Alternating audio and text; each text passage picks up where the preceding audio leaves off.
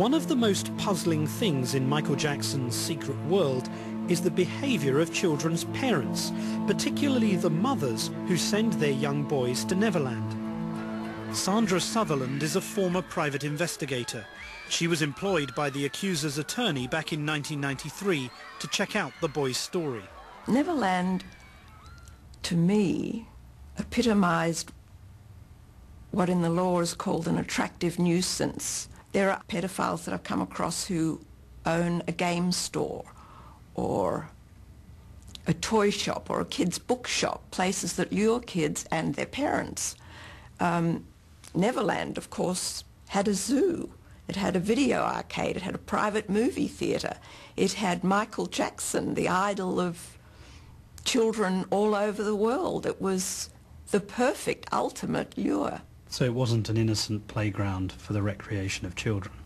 Well, I think a lot of children did have an innocent recreational experience there, and Michael was very generous to some sick kids. But no, it was more than that, though, I think. When Sandra Sutherland began investigating, she says she met a number of mothers who let their children sleep alone with Michael Jackson. What did being Michael Jackson's favourite involve for that child? Well, he got to sleep with Michael in the main house, and the parents and siblings slept in a guest house. So the deal was, if you're Michael's special child, you sleep in his room? Yes.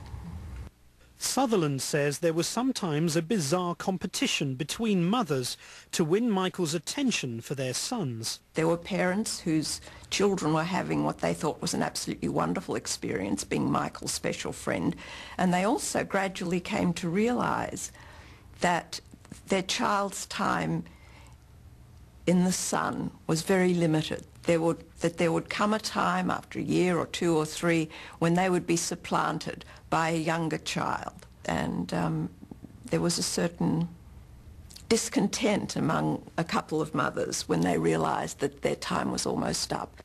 During her investigations, Sandra Sutherland says she also came across a maid at Neverland whose 9-year-old son was an occasional visitor. Sutherland says she was reluctant to speak out, but eventually she did tell her story. She was very worried that her son was likely to be a victim if he hadn't been already. It recently emerged that Michael Jackson paid the boy $2 million without admitting any wrongdoing.